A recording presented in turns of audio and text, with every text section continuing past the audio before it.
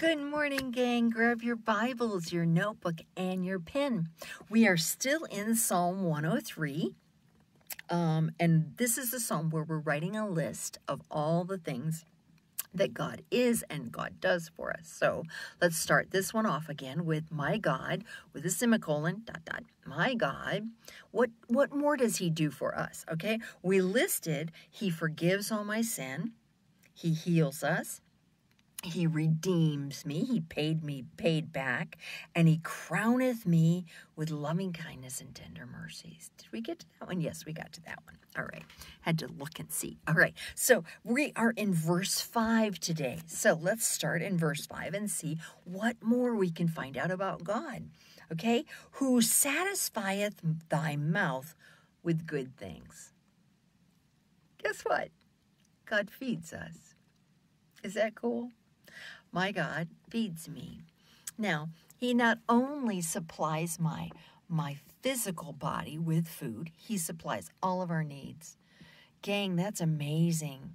If we ask him to, he takes care of our everyday needs.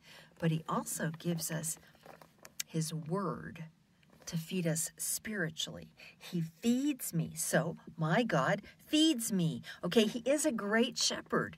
And good shepherds take the sheep to the field to get the good green lush grass, not the dry crusty stuff that we've had all summer, okay? No, he feeds me. He satisfies my mouth with good things, not with bad, gross garbage. No, he feeds us the good stuff.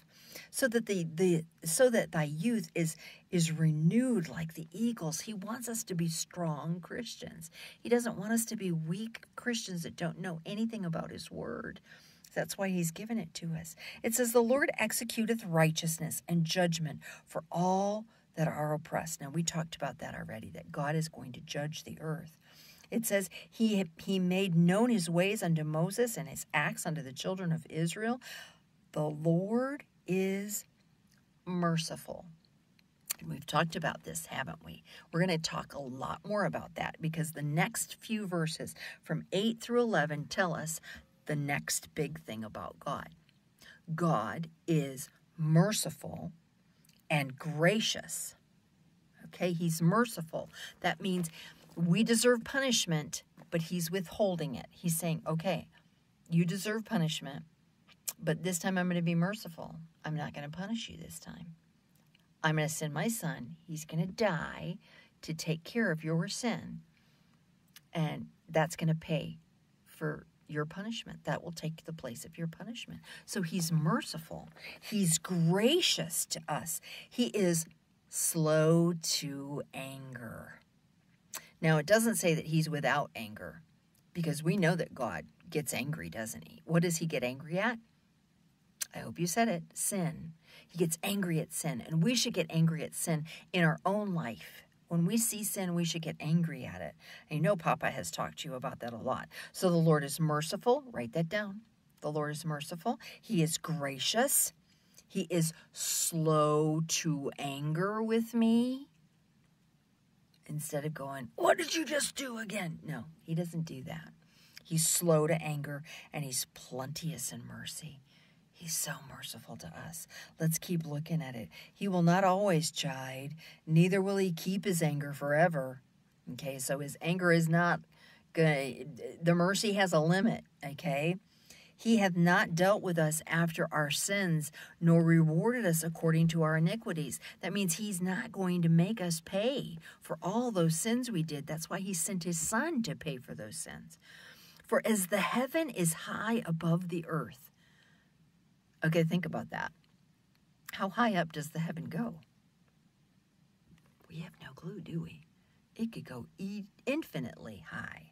As high as the heaven is above the earth, so great is his mercy toward them that fear him. Do you fear God? Do you honor him? Do you respect him? As far as the east is from the west. Okay, think about it. Think of the globe. You get at one point, that's east, and you start going, and it's always going to continue to be east. You go the other way and it's always going to continue to be west. As far as the east is from the west, so far hath he removed our transgressions from us. He's taken our sins so far away that we'll never see him again. He has forgiven them. Once God forgives our sins, it's done with. It's in the past. Ooh, there are so many people that I've dealt with that I wish they could understand this. Once they've asked God to forgive them for something, it's in the past. Now, if we're continuing to sin and continuing to do that over and over and over again, then we're bringing it back up. But if it's in the past, it's in the past. God's forgiven it. That's how great his forgiveness and his mercy is to us. Our God is merciful. And he removes our sin as far as the east is from the west. You might want to remember that. Oh, you might be hearing that again or just reading it again in a question here in the future. It says, like as a father pitieth his children, so the Lord pitieth them that fear him.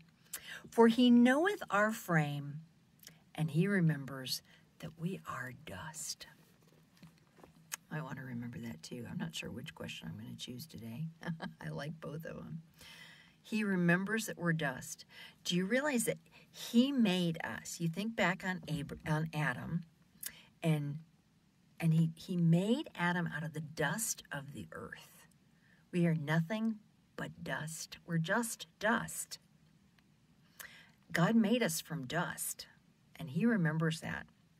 He's like, oh, that poor little human. They're just dust. I know you're imperfect, because dust is imperfect. It's dust. But he loves us, and he has mercy on us. He remembers that we are just dust. I want to remember that. I love you. I hope you're having a great day. And remember, I miss you. Bye-bye.